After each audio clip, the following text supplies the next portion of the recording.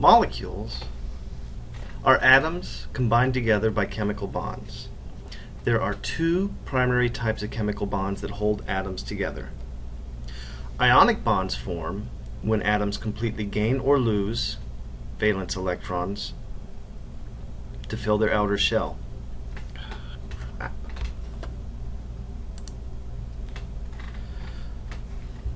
Molecules are atoms combined by forming chemical bonds. There are two primary types of chemical bonds that form molecules. In an ionic bond, atoms completely gain or lose electrons to become charged particles called ions. Ions of opposite charges are then attracted to each other to form an ionic bond. Or valence electrons can be shared between two different atoms to form a covalent bond, as is the case with this methane molecule, where one carbon atom and its 1, 2, 3, 4 valence electrons are shared with the one valence electron of 4 individual hydrogen atoms. When we look more closely at the structure of molecules, we notice there are two major groups that arise: those that contain carbon, or organic molecules, and those that don't contain carbon, like this water, which we call inorganic. As we look at organic versus inorganic molecules, we'll quickly notice that organic molecules are much larger and more complex. This stems from the chemical properties of carbon. Carbon has an atomic number of 6, and thus 6 protons and 6 electrons. If we take a look at the distribution of its 6 electrons, we notice that there are 1, 2, 3, 4 electrons in its valence shell. That means every carbon atom is able to easily form up to 4 covalent bonds. So it's rather easy to get one carbon covalently linked to another, and another, and another to form these long chains. Oftentimes associated with these chains, we'll see hydrogen atoms. Sometimes they're referred to as hydrocarbon chains. If we look at some of the molecules that can be formed by these long carbon chains, we see they quickly get really large and complex, as is the case with this phospholipid, a typical component of every cell membrane in your body. Or this glucose molecule that you use for metabolism, or this nucleic acid that plays a role in inheritance, or this amino acid, one of the structural building blocks of your body. Now, as we look closely at all these different organic molecules, we notice they're made of more than just carbon backbones, but there are other elements involved, and they seem to form particular structures.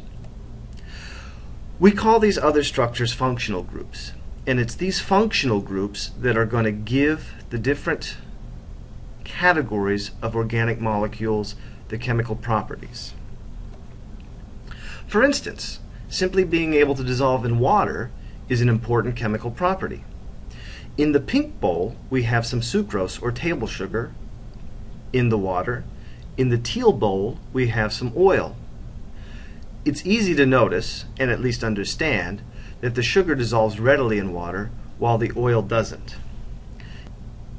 If we take a look at the chemical structure of the sucrose versus the triglyceride in the oil, we quickly notice that they're rather different, and it's these differences that give them their different chemical properties. Sucrose is hydrophilic, or water-loving, and readily dissolves, whereas the triglyceride, the oil, is hydrophobic, water-hating, and does not dissolve easily. If we take a closer look at hydrophilic and hydrophobic molecules, we notice that they have different functional groups. Many of the functional groups that we notice on hydrophilic, water-loving molecules, like the hydroxyl groups on this glucose, disassociate when we put them in water.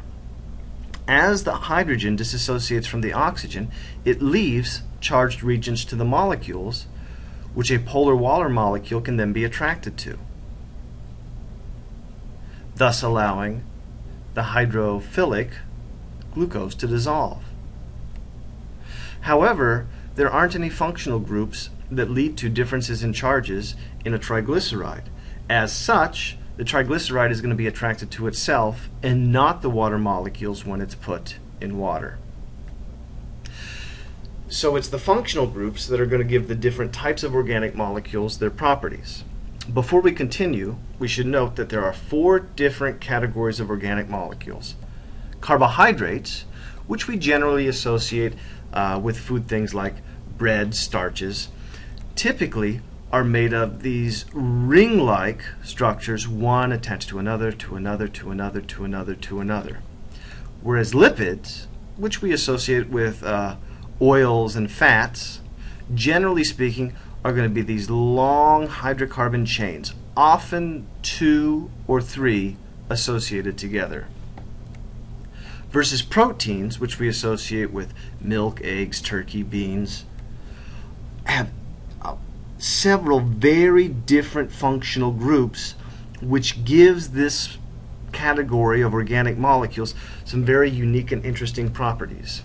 And finally, nucleic acids are found in your body in much less quantities than carbohydrates, lipids, or proteins, but they are the driver or the director for how the other organic molecules are going to be put together to make a cell or a cat or a fish or you.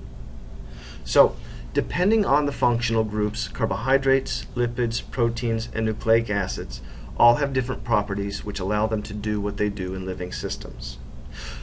All of these are organic molecules, which means they're carbon-containing and relatively large and complex, versus inorganic molecules, which lack carbon and are often much, much smaller and much, much less complex than organic molecules are.